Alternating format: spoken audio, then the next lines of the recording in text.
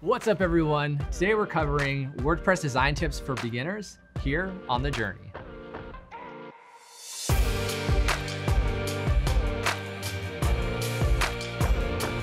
right, I am brand spanking new to WordPress. Okay. Where do I start? I'm so overwhelmed. It is super overwhelming, and I think a lot of people do when they start to build their very first site is they just go gung-ho and just start trying everything. And they go in without a plan. So my first tip for you is to really have a plan for your website, right? So when someone comes to visit your website, what are some things that you want them to do? For me, the most important thing is they need to find all of our fresh new content on the homepage.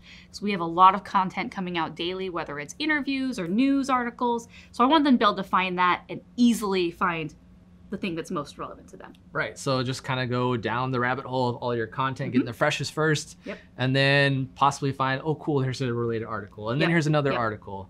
So that's super important. You Yeah. have a plan for your visitors. So same thing with you. When you want someone to visit your site, is it just to get information about you? Is it to call you? Is it to contact you? Is it to buy your product? Whatever it is, you want to have an idea of what that is going forward. So that way, when you develop your website, like that is priority number one with whether you're designing the site or you have someone designing it for you. Okay, so I have a homepage, but other than that, what other pages are important to have? So homepage, definitely important. If you don't have a homepage, you don't really have a website. So that's kind of important. But other than that, you want an About Us page. You want to talk about yourself and really talk about how you help the visitor, the consumer, the customer, right? The About Us usually in typical fashion, like here's the company's history. Yeah. But a lot of people may not care about that. With your About page, have it really about how you help them, a little bit of your history, but more important, how you help them. Have a products and services page to really showcase what you do. Have a contact page because that's super important for people to contact you. And then lastly, a testimonials page. People love that social proof. You can pull reviews from like Yelp, Google My Business, Facebook, wherever you've gotten a review, plug it on the website and really show people that you are who you say you are. Yeah. And with those pages, people are either finding you through social or just going to Google and finding you that way. And so these are the pages that they want to do when they're doing their due diligence. They want to know who you are, why you're an expert, what other people say about you, what products and services you offer. So yeah, having those main ones are perfect. All right, so now another thing to really keep in mind with designing your website is you want to keep it simple. Now, what I see a lot of first-time people do is they'll go in and they have like paragraphs and paragraphs of their content. Yeah, they want to have everything there. Literally everything. So they throw everything on their website and it's just a giant block of text that's super hard to read. Yeah. And I know us millennials don't really like to read, we like to skim. So it's really tough to understand where to go.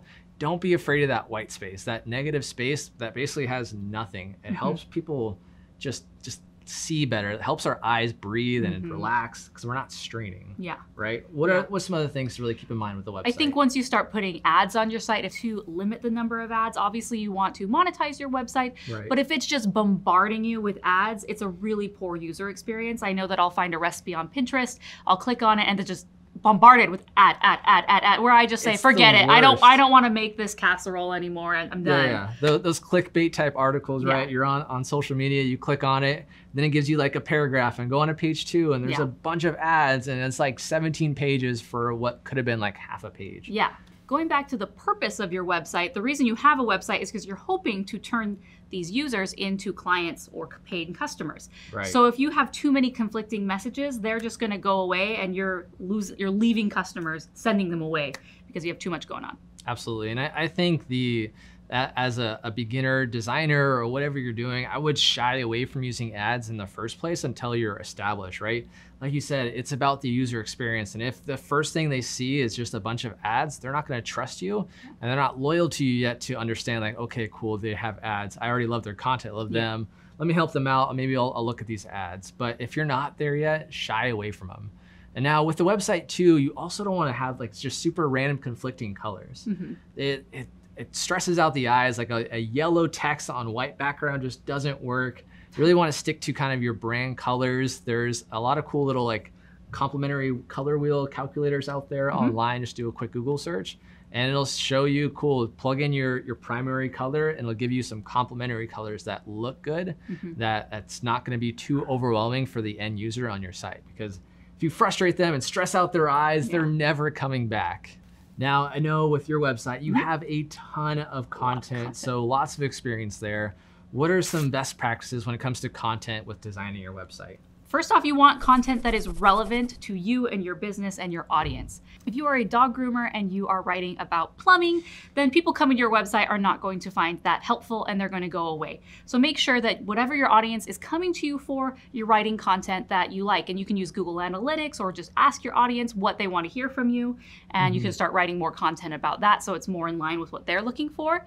But then also, you want to make sure that it's consumable. You can't just have this giant block of text because you want to put everything in there. I won't read it. No one's going to read it. So it's as simple as trimming it down to the core message. But if that content is really important, then just hit that return bar and add some spaces so that way it's nice and easy on the eyes. Right. It's not an essay when you were in high school. You want to break it up. Even if the paragraph is not in the perfect form, make it easy for the visitor to read. Have nice bulleted headlines or bullet points or quote boxes. Break up that content. Yeah. Make your English teacher mad, okay? Just make it nice and pretty.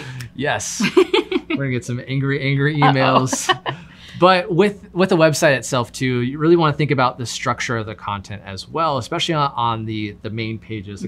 The blog posts and things like that definitely have to have structure, but so does your, like, say, your homepage. Yeah. Now, you don't want that block of text in your hero. So the hero of a website is basically that first little banner header area that you see. Usually has some type of text saying, here's how I help you, a call to action, and a nice image in the background usually. And then images with your website, they have to match your brand. Right. You can't just throw out, if you're a dog groomer, some plumbing stuff, because that doesn't make sense. It's weird. What about corny photos? Like corny stock photos? I mean, if you don't have any photos, I would say that corny photos are maybe better than a blurry photo from your phone.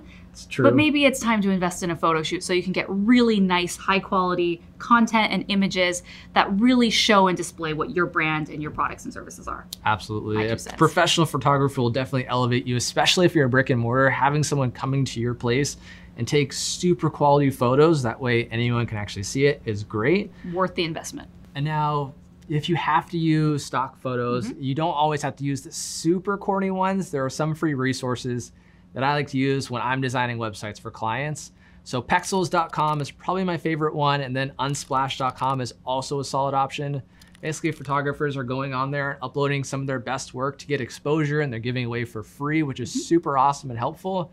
You can donate to them if you really like their stuff, but it really elevates your website, so it has some beautiful imagery, especially when it's on brand. Okay, this is awesome, but what else do I need for my website?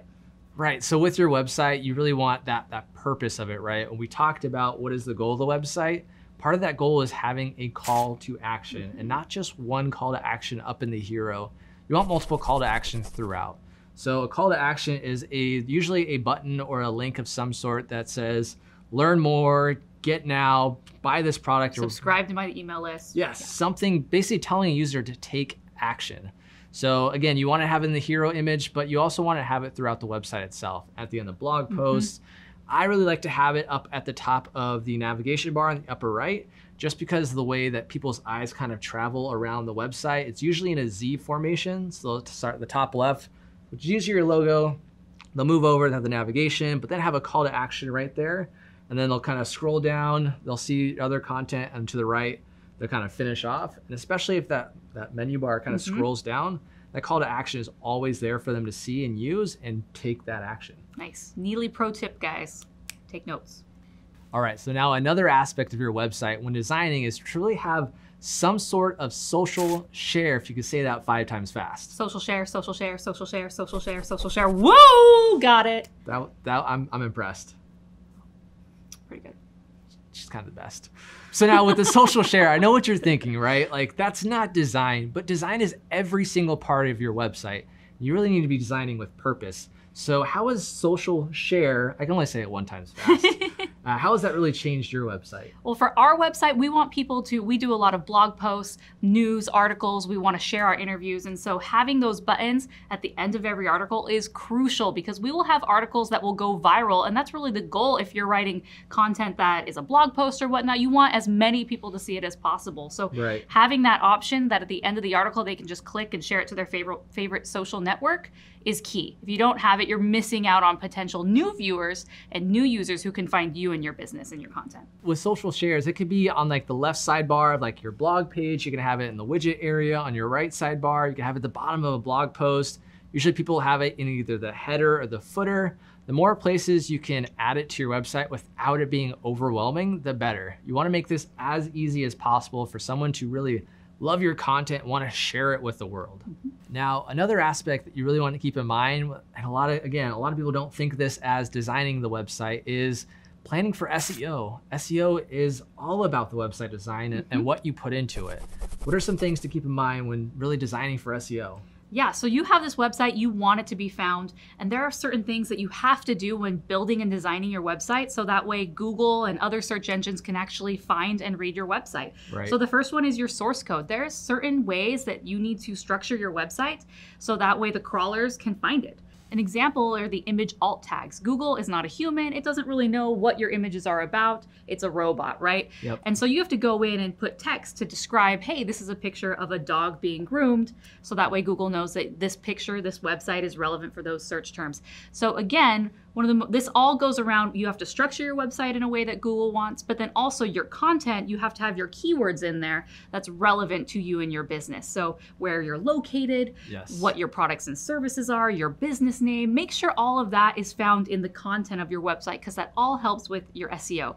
And if you want even more of a deep dive about SEO, click this video right here and we can go into it even more. Now, super important when designing your website is to make sure that it is mobile friendly. Everyone has a mobile phone. Gone are the days, the early 2000s, when literally everyone was on their desktop. Yeah, now not only does everyone have a mobile phone or a tablet that they're using to look at your website, but all the different phones have different dimensions. Yes. So all the screens are different sizes and there's just a lot. So having a mobile responsive site solves for that. And most WordPress themes have some sort of responsiveness that'll make it look good no matter what device you're using. Almost all website builders do as well. So you wanna make sure that you keep that in mind because over half of searches on search engines are coming through mobile. And if your site is not mobile optimized, you make me zoom, I am never coming to your website or doing business with you ever. And lastly, you wanna make sure it works no matter what browser people are on. I know some browsers have some funky different settings, right?